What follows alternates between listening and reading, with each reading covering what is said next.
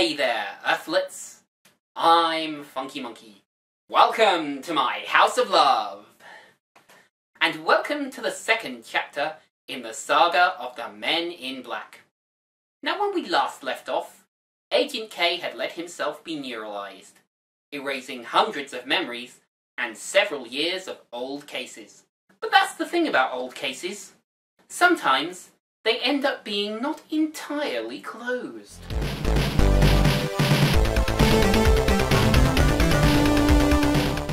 Released in 2002, Men in Black 2 is, as the name suggests, the sequel to the popular classic loosely based on the Lowell Cunningham penned comic.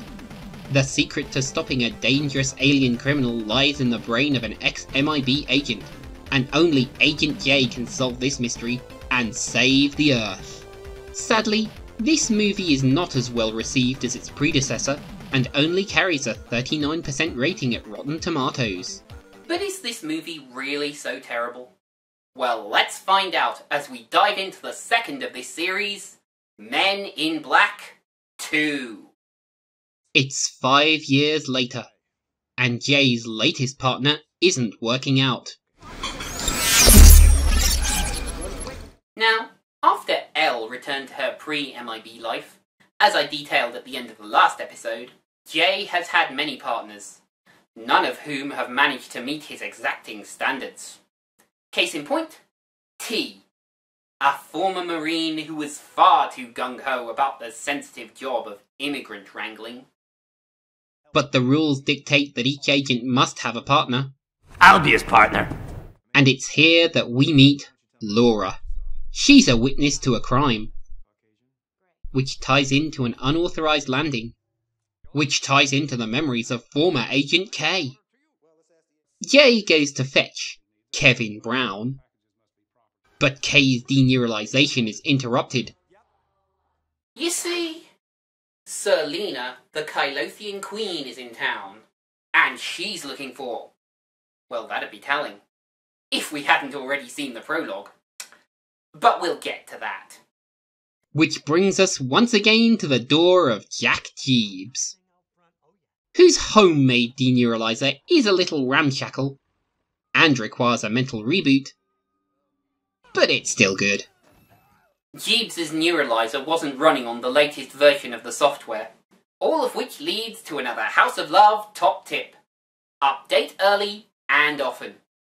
You may lose some features in the process, but you'll always have a more robust software product. And the plot finally gets underway as our reunited heroes head to the pizza joint where Laura worked, and where Kay left a clue, which leads to a video store where we rediscover the whole story. Okay, so I've been dancing around this a little, but the whole story's actually explained in the prologue. In short, two alien races, the Zarthans and the Kylothians, were at war. The Zarthans wanted to put a powerful weapon on Earth, the Light of Zartha. Earth, being neutral, refused, and shot the light back into space on a rocket. Serleena followed, vowing to possess the light and destroy the Zarthans. But what the prologue doesn't tell us, and what Serleena never knew, was that the light was actually a person, the daughter of the Princess Laurana, and Kay himself.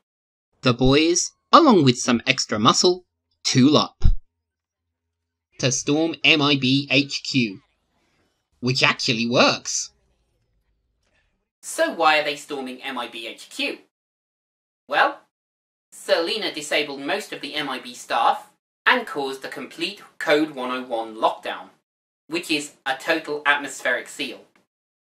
But they still have to get the Light of Zartha off Earth, which they manage with barely a second to spare.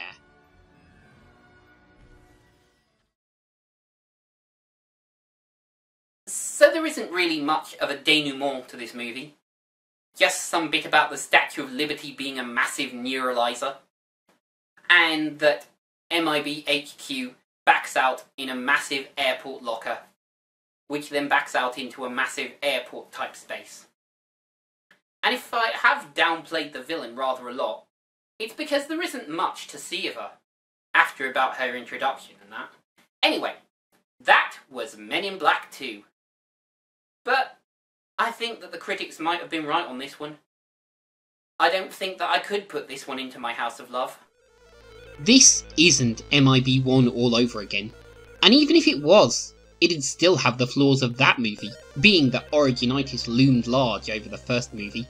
And once again, Smith and Jones make a pair, grumpy and streetwise, old and busted, and new hotness. An original odd couple ere there were. Boosted by Tim Blaney's Frank the Romulian Pug, and a smattering of smaller roles, including Patrick Warburton as ex-Marine T, and Rip Torn's Commander Z. The performances are standout, and occasionally oversharing. And what we see of the villains, Lara Flynn Boyle's Serleena, and Johnny Knoxville's Schrad and Charlie, they are rather standard in the despairing villainess and her incompetent foil, but they are heavily underused. The main flaw of the movie, though, is in its flow. It spends far too much time setting up the recovery and deneuralization of Kay, and far too little time on the main threat to Earth of a plant-based warmonger who seeks to destroy an entire race for a reason that's never explained. And sure, it's funny enough, and the Michael Jackson cameo, being that the man himself would have had to be in on the joke for them not to use a sound-alike and look-alike, is inspired. But this movie is 77 minutes before credits and 84 in total, and it's 40 odd minutes before the plot even kicks in.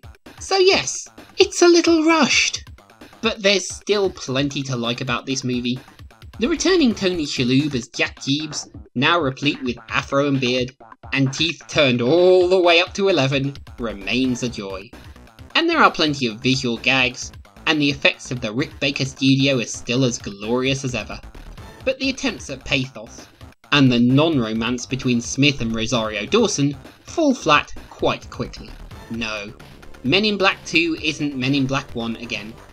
But for all its faults, out of the hundreds of memories a man in black would want to neuralize himself of, this movie is definitely not one of them. So thanks for watching. If you liked this video, join me next week for the third in the trilogy. In the meantime, why not consider subscribing and ringing the notification bell? Or if you want to be extraterrestrially awesome, check out my crowdfunding links in the description below.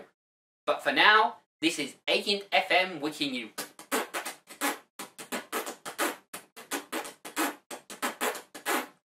Splundig ver Thrig, folks!